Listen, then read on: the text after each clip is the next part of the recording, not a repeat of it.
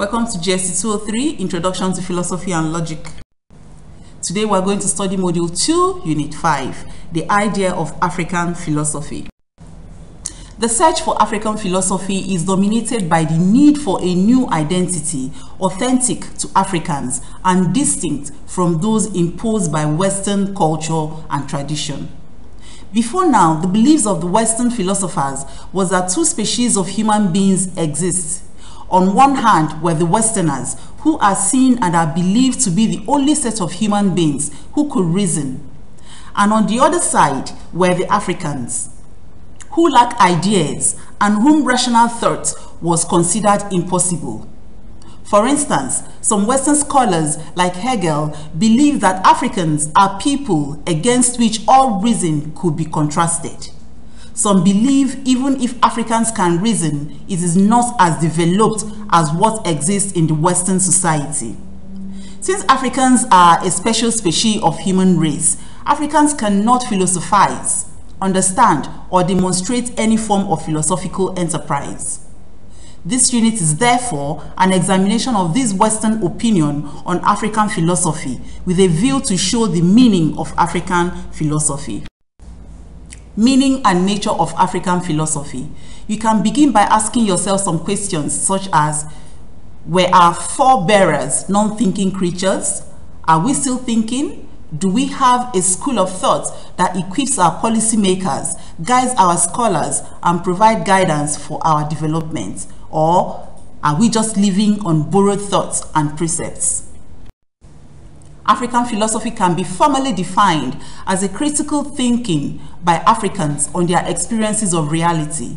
Nigerian-born philosopher K.C. Anyanwu defined African philosophy as that which concerns itself with the way in which African people of the past and present make sense of their destiny and of the world in which they live. Currents in African philosophy. Ethnophilosophy. Ethnophilosophy has been used to record the beliefs found in African cultures. Such an approach treats African philosophy as consisting in a set of shared beliefs, values, categories, and assumptions that are implicit in the language, practices, and beliefs of African cultures.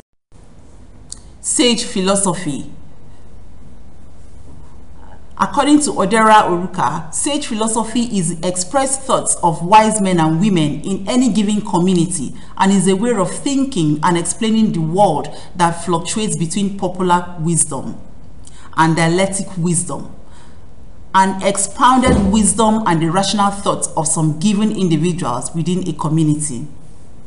Nationalist and ideological philosophy might be considered a special case of philosophic sagacity. One of the criticisms of this approach is that not all reflection and questioning is philosophical. Besides, if African philosophy were to be defined purely in terms of philosophic sagacity, then the thoughts of the sages could not be African philosophy, for they did not record them from other sages. Some types of philosophy usually identified as that produced by African philosophers trained in the Western philosophical tradition that embraces a universal view of the methods and concerns of philosophy include professional philosophy. There is also hermeneutic philosophy, which insists that philosophy in Africa should be hermeneutic in nature. Others include literary and artistic philosophy. The historical trend. This idea was initiated by Ogwejofor. He contends that the idea of philosophy has been in existence in Africa even before the development of the Greek philosophy. The argument then is that it is the African philosophy through the Egyptian connection that influenced the emergence of philosophy in Greece. In conclusion, the contention of whether there is African philosophy or not has been laid to rest, given the various African philosophers' views that have expounded in this unit. Although some positions may be contestable, however, given the level of the growth of African philosophy and its waves in the contemporary time, the philosophy is assuming the same status with the Western philosophy. Thank you.